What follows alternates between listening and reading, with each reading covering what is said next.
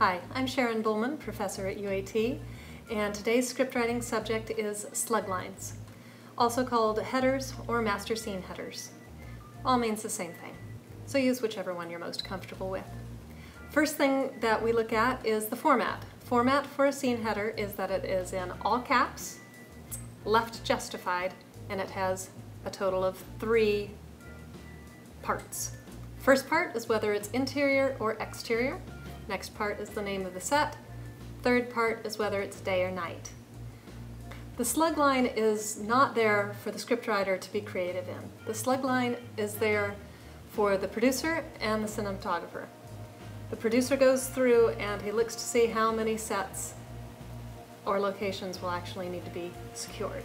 Cinematographer looks to see if it's going to be a daytime or a nighttime shoot and whether it's inside or outside. Producer also needs to know whether it's an inside or outside shot and whether it's day or night.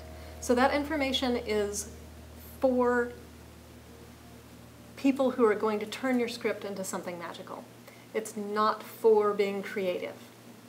As such, it has a very specific format.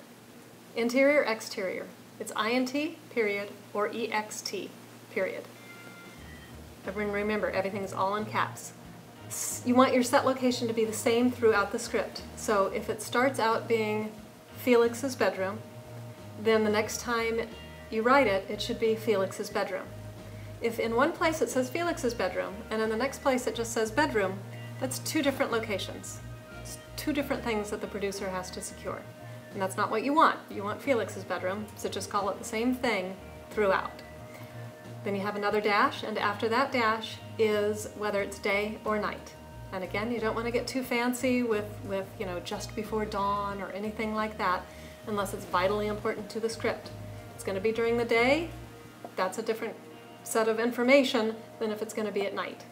So day or night, if it's really important that it's dawn specifically, then you put that in your description. So that's how you format and the information that goes into a slug line.